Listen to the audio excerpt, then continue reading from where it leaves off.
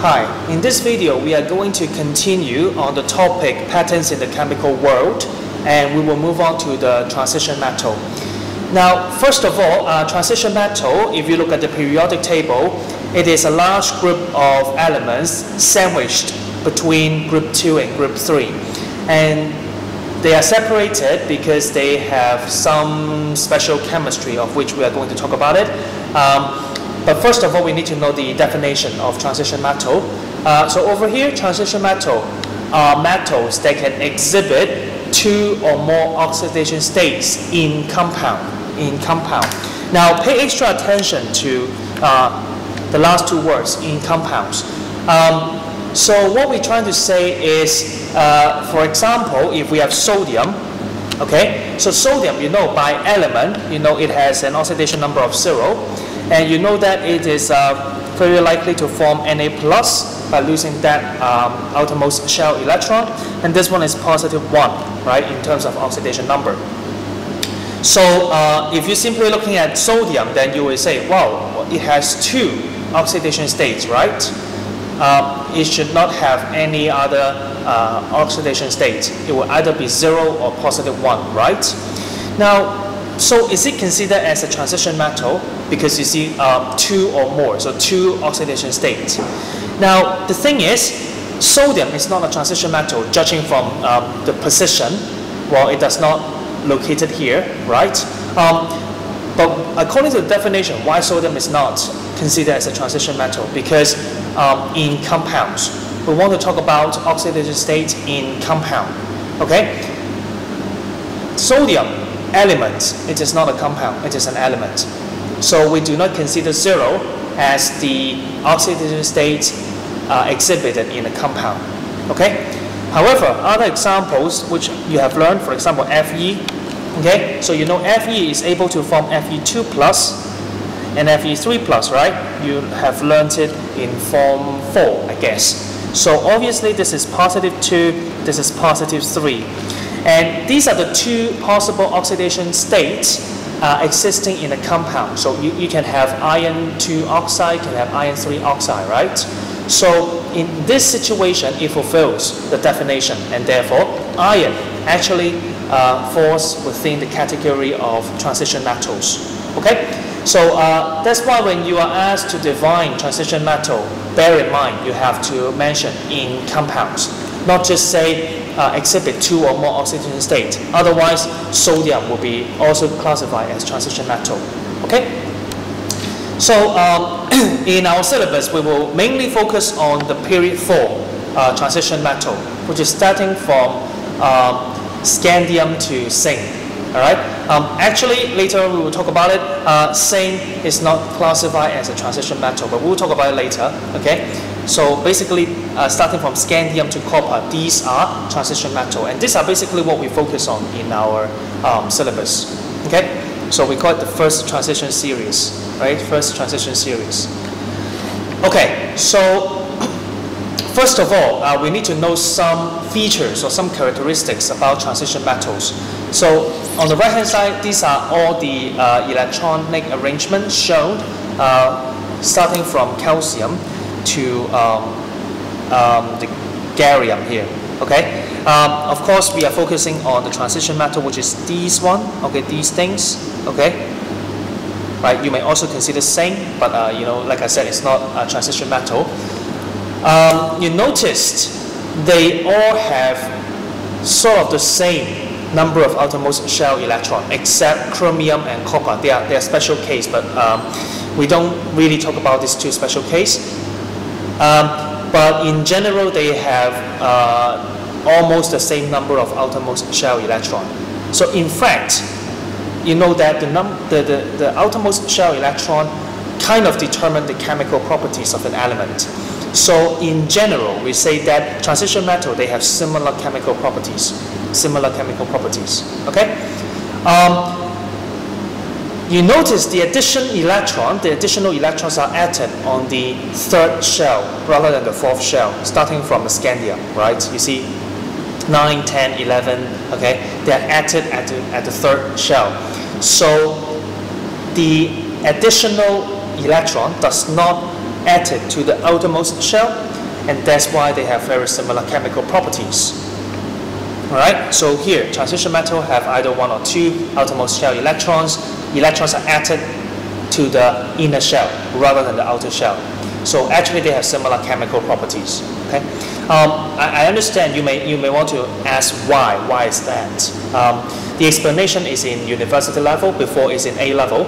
At this point, I think you can simply accept it. Okay, just memorize it. Okay, this is like the fact you need to recognize. Okay, now the second point about transition metal is they are having very high melting point. Actually, we don't really talk about boiling point because all of them are metals, they are solid. Okay, so they have very high melting point. The reason is because, first of all, they are all having giant metallic structure, they are all metals. And we also say that the electrons, if you look at the outermost shell electrons, you may say, well, only one or two, right? So probably they will have two delocalized electrons contributing to the giant metallic structure. But in fact, it turns out that the third shell can also be contributed to the sea of delocalized electrons, and therefore strengthening the metallic bond. So that's why for transition metal in general, they have very high melting point. We are talking about over 1000 degrees Celsius as the melting point. So this is something you need to recognize. Now, three very important properties basically for this topic, patterns in the chemical world. Very often they ask about these three properties. So the whole topic, this is the main course of the whole topic. Okay? Now, these are the three general properties of transition metals. So colored ions, variable oxidation state, and catalytic properties. Now, first of all, colored ions. You notice that for these transition metals, when they form ions in aqueous state, they will have different colors. So these are some examples. Actually, a lot of you guys already come across in a previous topic. So some of them that worth mentioning is perhaps chromium. Chromium, usually we see chromium 3 ion and also the dichromic ion, right? Usually it's a very common oxidizing agent. This one is yellow in color when it is not acidified. When it is not acidified, it kind of have a yellow color, okay? Manganese 3 ion is red in color. 2+ and permanganate ion you guys are very familiar with. Nickel is green in color. Cobalt is pink. Okay, this is the reason why you have dry cobalt 2 chloride paper. When it comes across with water, it turns pink because cobalt 2+ aqueous ion is pink in color. Titanium 3+ is purple in color. Vanadium 2+, 3+ is green, is violet and green respectively. Okay, so better recognize some of these colors. The second point we need to know, which is very important, which is the variable oxidation state. For transition metal, according to the definition, they are defined as having 2 or more oxidation states in their compounds. So this table kind of lists out all the possible oxidation states all the possible oxidation state we can observe from the compound of these transition metals. You notice that most of them are having 2 or more possible oxidation states in their compounds. And those that I have underlined and bolded are those that are exceptionally stable and therefore commonly observed. You notice that for most of the transition metal, they exhibit a +2 oxidation state simply because you see most of them are having 2 electrons in the outermost shell. So by losing the 2 outermost shell electrons, they will they will be relatively stable. Okay. And that 2 electrons should be easiest to be removed because they are at the outermost shell. So therefore, you see most of them are having a +2 oxidation state. Some of them got +3, some of them got +4. There's also one thing that probably able to allow you to predict is that the highest oxidation state. You realize that if you look at the calcium, okay, calcium is 2882, right? So calcium will form calcium 2 plus because by losing that 2 electrons, it will have 288, which is octet rule. Now, you notice that octet rule does not really apply to here, but you know the idea is if you can achieve octet structure, that is stable. So if there is a chance that an element can have an octet structure, it will go ahead. It will likely, it is more than welcome to attain an octet structure. So thinking about this, now try to follow here. So if calcium is forming an oxidation number of positive 2 by losing the 2 electrons, for scandium, which has 1 extra electrons when compared to calcium, it will be more than welcome to lose 3 electrons. Because by losing 3 electrons, then it will become 288, which is octet structure, which is quite stable, right? So scandium will have a tendency to lose 3 electrons to have an oxidation state of positive 3. Okay? Titanium, positive 4. Vanadium, positive 5. Chromium, positive 6. Manganese, positive 7. Okay? So as you can see from here, positive 3, positive 4, positive 5, positive 6, positive 7. So, and those are the oxidation state that I have bolded and underlined because those are the very stable oxidation states because of the octet structure. Okay, so this kind of tells you what are the possible oxidation states, and that also gives you an idea that, for example, if you ask, oh, is it possible for vanadium to have a positive 6 oxidation state?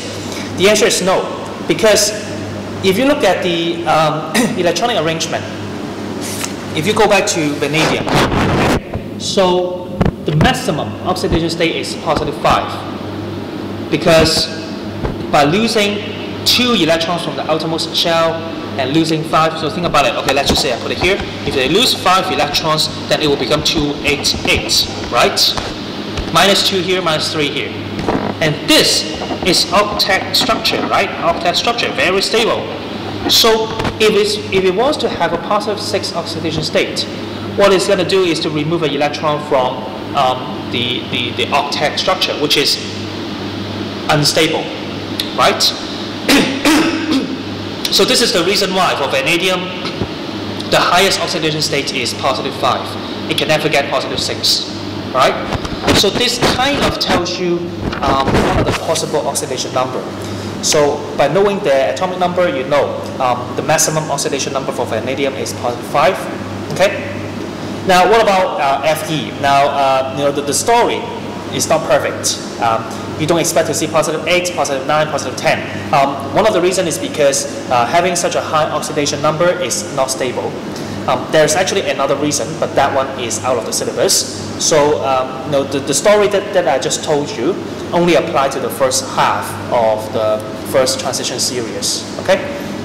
Starting from Fe, they kind of, you know, having a different oxidation number, but you stick with the positive 2. You stick with the positive 2 rules, then it should be fine. Copper, it can be positive 1. Pay extra attention on that.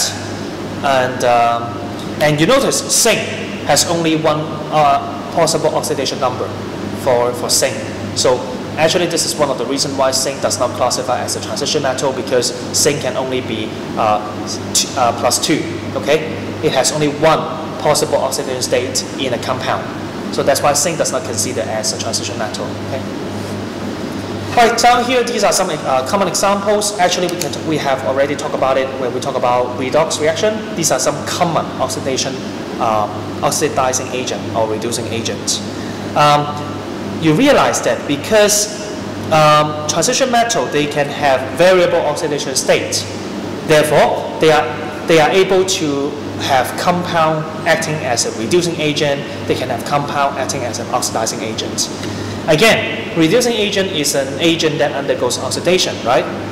So Fe2 plus is able to form positive 3, right? That means it is eligible to undergo oxidation. Therefore, it can act as a reducing agent.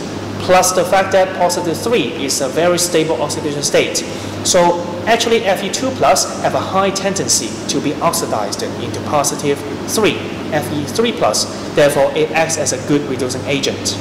Similar idea for iron 3 plus. It can be an oxidizing agent because it can be reduced to Fe2+, which is also a very stable oxidation state.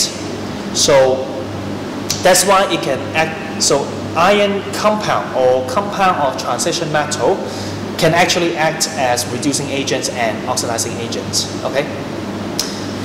Manganese is another example.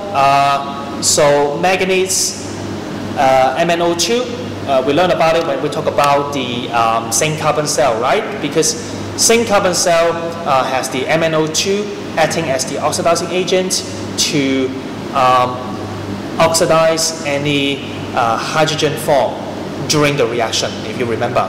So MnO2 is a good oxidizing agent. This is an example, and it is also be used to prepare chlorine gas by reacting MnO2 with ConHCl. Okay, it's a very handy reaction to create some chlorine gas. Okay, so MnO2 is a good oxidizing agent. MnO4-, of course, you guys learn about it. It's a very good oxidizing agent. Okay,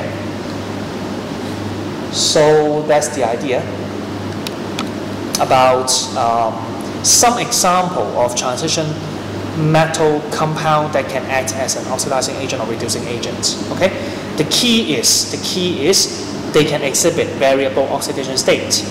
So they are able to change the oxidation state from +2, +3, etc. And still being stable. Okay.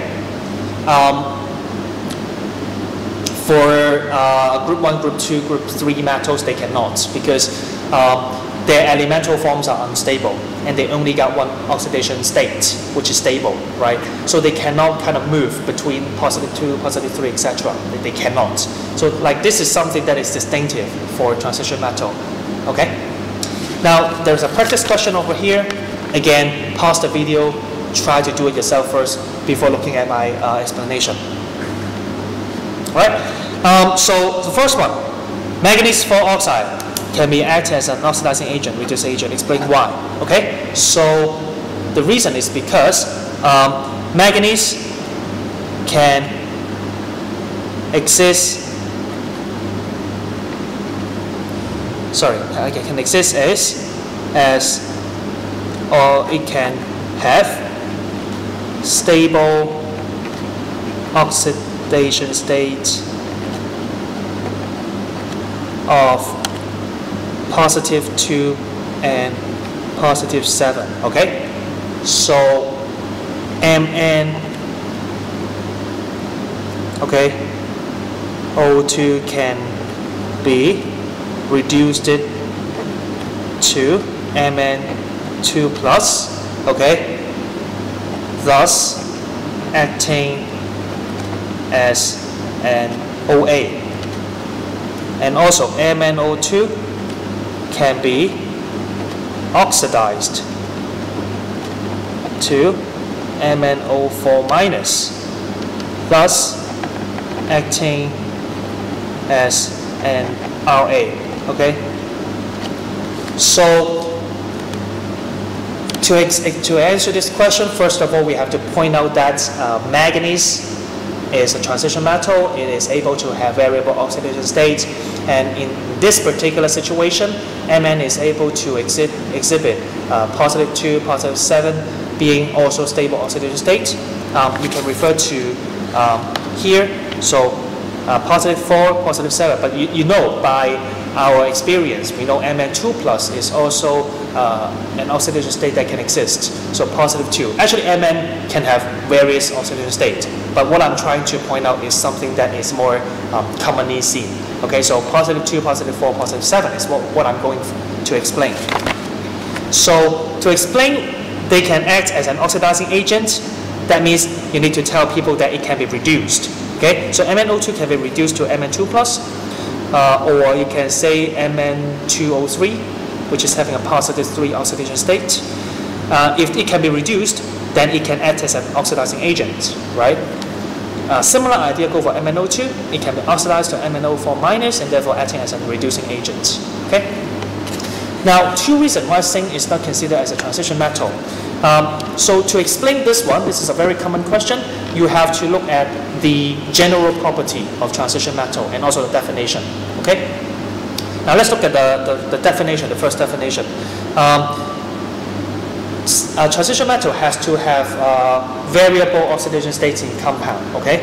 So you can say only, okay, one oxidation state in compound, okay? Because we need two, right? Which is positive 2, okay? And also, it doesn't form, okay, colored ions, colored aqueous ions, okay? This is also a feature of transition metal. It forms colored aqueous ions, but zinc 2+ is colorless, if you remember, okay? And this is the only aqueous ion it can form. So this is the reason why it is not considered as a transition metal. Now here, it can be positive 2, positive 3, positive 4, which of the following statement is true, are true. Now titanium ion is purple in color. If you memorize the color correctly, this is a correct statement. Titanium 2 sulfide can be acting as a reducing agent. So reducing agent will undergo oxidation, right? It wants to undergo oxidation. So it is positive 2. Can it undergo oxidation? Of course it can. Of course it can, because it can go to positive 3 and positive 4, right? So of course it is okay. Now, titanium 4, fluoride, can be acted as a reducing agent. This one is not. Because again, acting as a reducing agent, it has to undergo oxidation, but it already attained its highest possible oxidation number. It cannot go to positive 5, cannot go to positive 6, so it cannot act as a reducing agent. It can only act as an oxidizing agent. Okay? So this is not correct. The answer is A. Right? Now, the last property, which is the catalytic property, which are even more important. So first of all, refresh your memory about catalyst. Catalyst is a substance that can alter the reaction rate by providing alternative pathway with lower activation energy. Now this one we haven't really talked about it. It should be in the elective part, but basically it can alter the reaction rate, okay, without undergo permanent chemical changes, right? This is what we have learned before in the rates of reaction, okay, without undergo permanent chemical change. Now pay extra attention to the word permanent chemical change. So does it mean that it never undergoes chemical change? The answer is no. It will undergo chemical change, but it is not permanent. That means during the reaction, it may undergo some chemical change, but at the end of the reaction, the catalyst will be regenerated, or some kind of reaction will convert the compound back to its original state. So that's why they will not undergo permanent chemical change. But bear in mind, it may undergo chemical change during the reaction, but probably it is regenerated at the end. This is what it is shown here. It may participate in the reaction, undergo some chemical changes, but at the end, it should be regenerated. So overall, it is not being consumed. Okay? The reason why transition metal can act as a catalyst is because it has a variable oxidation state. So it can traverse from like positive 2 to positive 3 to positive 4, etc. It can change. So by having this ability of having different oxidation states, it can actually acting as electron carriers. So thinking about the whole redox concept is actually the transfer of electrons, right? So if you are able to change, let's just say I have Fe2 plus and Fe3 plus, okay? If you can change from, if you can swap between the two oxidation states easily, then you think about it. If you swapped from positive 2 to positive 3, okay? What you are doing is you are losing electrons, okay? And if you go back, you are gaining electrons, right? So you can think about it as an electron carrier. So if you're starting from Fe3 plus, you can carry an electron on itself and then change it to Fe2 plus, okay? Now, so Fe2 plus will be carrying an electron, and when Fe2 plus wants to release that electron to some others, then it will simply go back to Fe3+. So this one kind of acting as an electron carrier. Okay.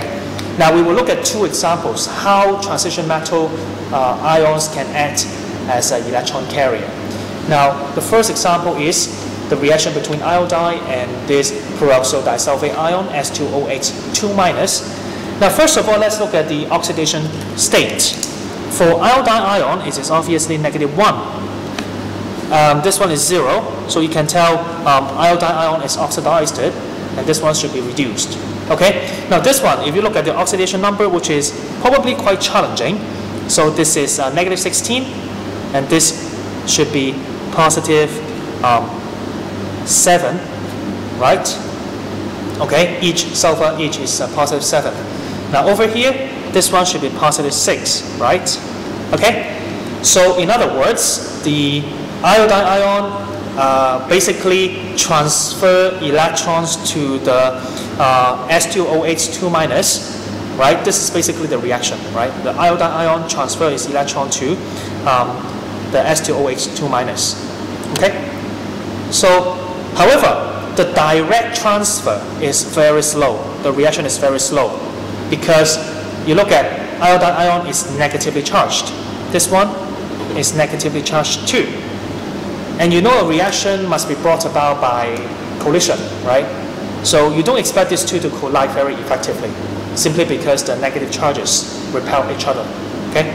So it involves collision of the two reactants of the same charge. So the reaction is very slow. Now how can we speed it up?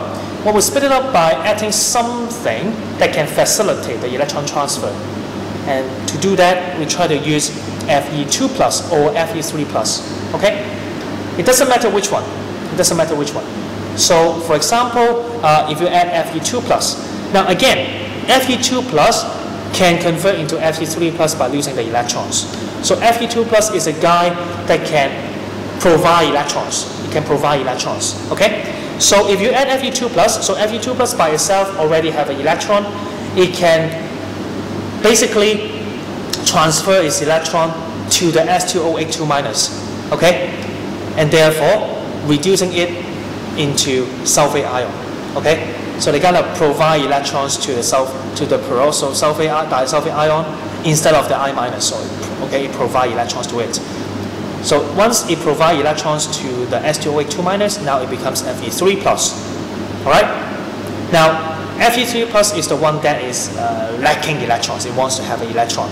So Fe3+ is going to visit I- and grab the electron from the I-, and therefore oxidizing it into I2, okay, and itself becoming Fe2+, okay. Now this one I should put a 2 here, okay. So you realize that after the Fe3+ have taken the electron from iodine ion, it becomes Fe2+, which is the original state, okay. So the whole thing is basically, instead of the iodine ion directly transfer electrons to the S2OH2-, we have the Fe2+ to first provide electrons to the S2OH2-, and then the Fe3+ will take the electron from the iodine ion, okay, in order to facilitate the electron transfer. Now, this two-step reaction will be faster than the one-step reaction because you realize that the two reactions involving a positive ion colliding with a negative ion, okay, which is much faster, okay. And if you try to combine the two equations together, you realize that you can eliminate all the iron ions, okay, because they are not being used up, they are not being consumed, okay. Obviously, we can cancel out each other, okay. It involves collision of the two species of opposite charge, okay, initially consumed and then convert back to Fe2+. Now, you may ask, can we add Fe3+ at the first place? The answer is, of course, yes. If you add Fe3+ at the first place, then it will undergo the second reaction first and then followed by the first reaction, okay? Actually, it can accomplish the same tasks. Now, the second reaction here, actually, similar idea, okay? But it is a little bit special because we don't actually add a catalyst. The reaction itself catalyzes itself, Okay, this is very interesting. Okay, the reaction itself will catalyze itself. This is something what we call autocatalysis. Autocatalysis. Now let's look at what is going on. So this reaction is between MnO4- and oxalate ion. Same idea goes for here. When the two negatively charged ions collide with each other, it is very difficult. Okay, the repulsion. Okay, very difficult. So what it does is, as the reaction proceeds at the first place, it is very slow. Okay. However, as the reaction proceeds, it starts to generate some Mn2+, and this Mn2+ actually acting as a catalyst. Because when the Mn2+ is formed, Mn2+ is a reducing agent, so it can actually reduce the MnO4-, okay, to form Mn3+. Now this step is fast because we have a positive reacting with a negative, okay, so it is faster. Now once you have Mn3+, it is a very good oxidizing agent, so it can oxidize the oxalate ion into carbon dioxide and reduce itself back to Mn2+. Okay? So you realize that Mn2+, which is the product of the reaction, actually acting as a catalyst. Okay? And that's why the reaction, if you look at the right-hand side here, this is a graph, very strange graph. It is a concentration time graph. In general, you expect a graph to be like this, right? The graph to be like this, okay, the graph to be like this, because usually you start with a higher concentration, the reaction collide more frequently, and therefore have a faster reaction, and at the end, when the concentration of the reactant is low, the chances of collision is lower, and therefore the reaction is slower. This is what you expect to see, but in this case, it is very strange. It starts off with a slow reaction. Okay, because the collision between the negatively charged species are not favorable. Okay, but during the middle course of the reaction is very fast. You see the steepest slope because the Mn2+ can act as a catalyst to speed up the reaction. Now at the end, the reaction is slower. Now this one is because even though you get a high concentration of Mn2+ catalyst, but the reaction is limited by the low concentration of MnO4-, and therefore it gets lower towards the end. But this kind of sigmoid curve, we call it sigmoid curve, is very special. And this is an example of autocatalysis, which is also asked in the previous past paper questions in form of an assay. Okay? So this is an interesting situation. Okay, so a practice question, again, pause it, do it yourself before looking at my explanation. Okay, let's do it. So 3 general properties. 1, colored ions. 2, variable oxidation state. And thirdly is the catalytic property. Okay, actually there are 2 more, but it's out of the syllabus, which is being magnetic, and also the other one I forgot, but the other one is being magnetic because of some reason. Okay. Okay. The reaction between iodine ions and this one use elemental iodine. So write a balanced ionic equation. Basically, you copy the one at the previous page. Okay. S2O8 2- to form iodine and 2SO4 2-. Okay. Why is it very slow? Because it involves collision of